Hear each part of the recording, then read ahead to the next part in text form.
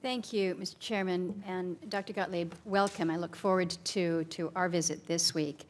It's kind of a follow-on to what Senator Baldwin has raised in your response here, but I want to speak about it in the context of a specific example, and that relates to genetically engineered salmon.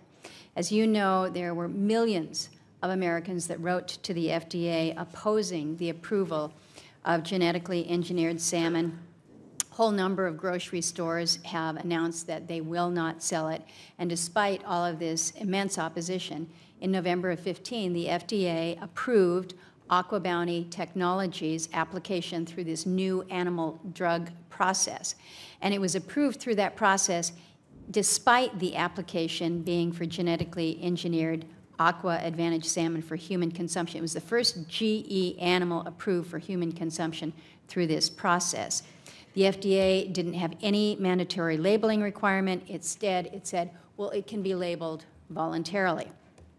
We refer to this GE salmon as Frankenfish. Nobody is going to voluntarily label it as such. The valid question and concern is whether or not this fish should even be called a salmon, and there's great fear that lies with these mutated fish that have not gone through a proper EIS. So the question to you this morning is whether or not you believe that genetically engineered fish and other animals for human consumption should be approved through the new animal drug process.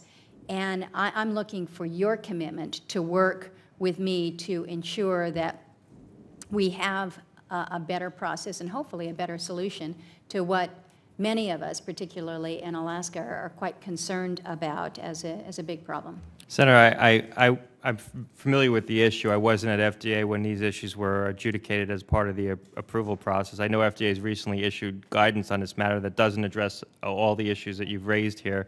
You have my commitment, if I'm confirmed into this role, to work with you on it after I've had the opportunity to study the issue more closely once I'm at the agency, if I'm confirmed.